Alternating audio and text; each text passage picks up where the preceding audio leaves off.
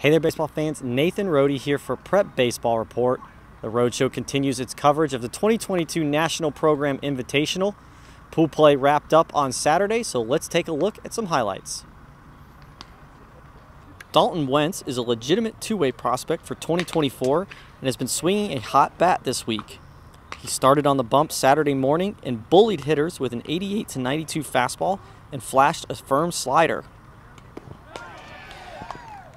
2024 left-hander Brayton Thomas has been trending upward and used a quick arm to produce an 87-90 fastball from a lower slot.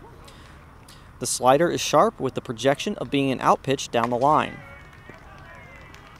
2025 shortstop center fielder Sean Gamble homered Friday night and nearly sent one through the wall for a double on Saturday, showing controlled violence with the power to match.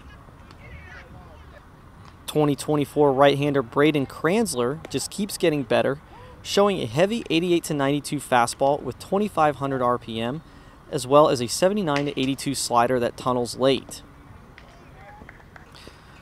Looking at some of the top 2023 hitters in the country, Aiden Miller continued to show his ability to drive the ball to the opposite field, this time with a double to deep right center. Outfielder Walker Jenkins got the scoring started for the South Charlotte Panthers with an RBI single, and later cleared the bases with a triple to left center as part of a 13-0 rout. Sunday marks the beginning of bracket play, so be sure to stay tuned to social media as well as prepbaseballreport.com for all the coverage, and we'll see you guys at the ballpark.